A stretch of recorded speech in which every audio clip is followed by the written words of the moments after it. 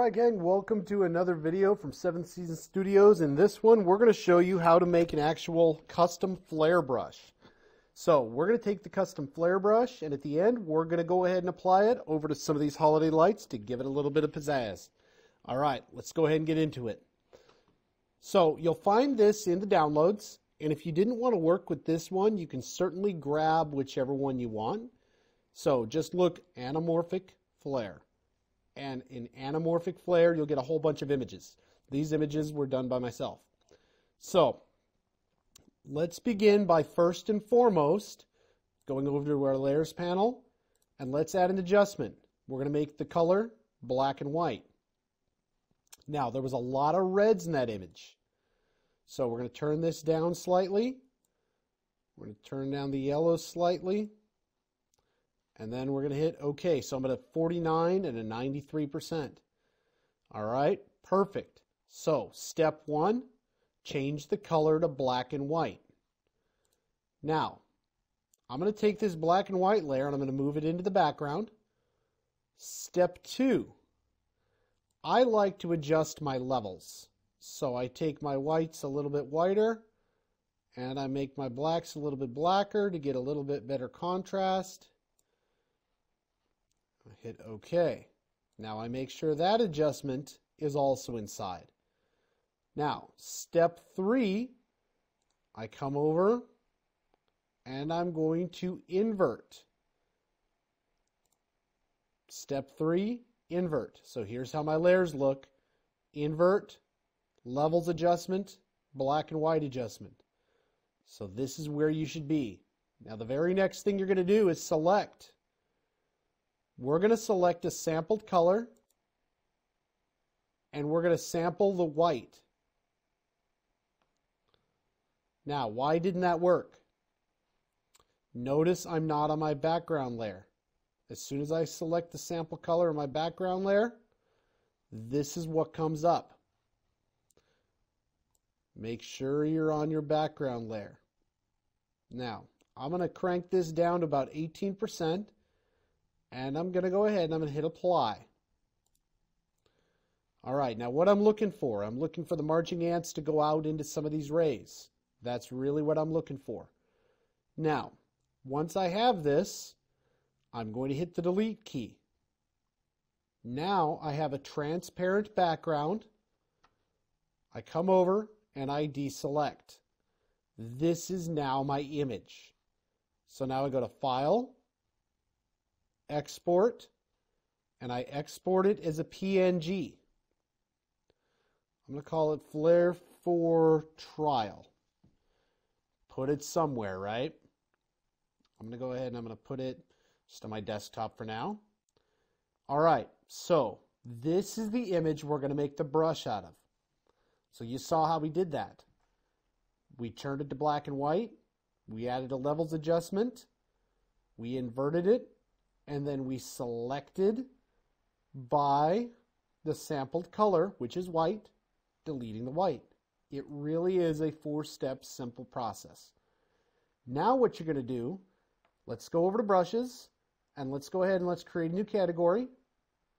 We're going to call this new category Flare Brush Trial. Now, if you're not sure how to create a brush category, check out our videos on how to create a brush category. And then we're going to use this now to create a new intensity brush. Now it's going to ask you where you put the PNG. Put that over here.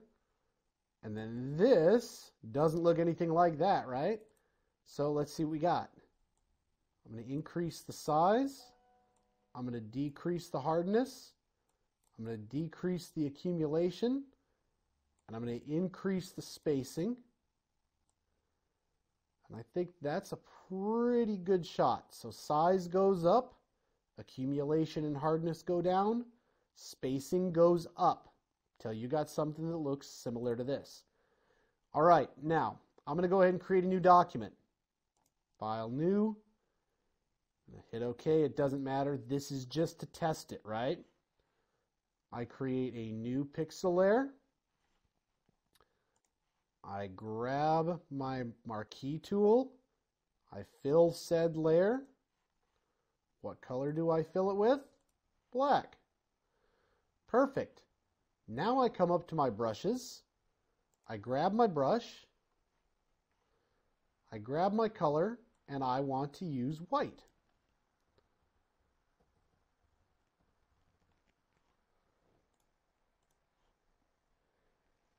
And now I have a nice amorphic flare that I can use.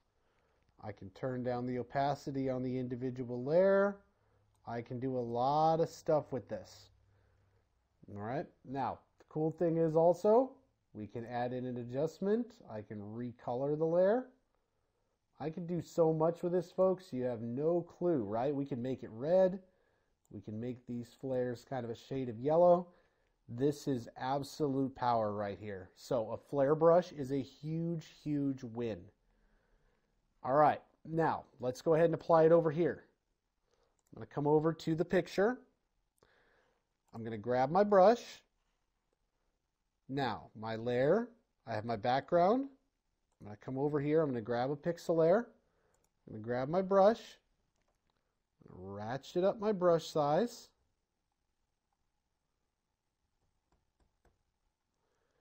Okay, now I'm going to want a different color because I don't want black. I'm going to want a color that is very similar to what I have here in the glow. So let's go ahead and grab that color of yellow. Now we're going to ratchet this up a little bit. We're going to want, that's a little bit opaque. So let's go ahead and select a different color here.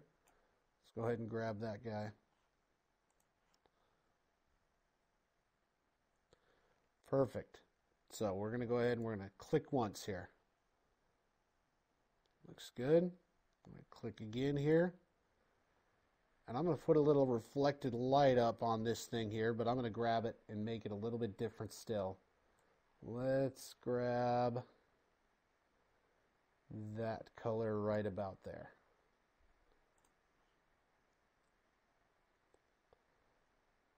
Okay. Perfect. Now, we've added some reflected light to the photo. Now we're going to play the game. Change up the blend modes just slightly.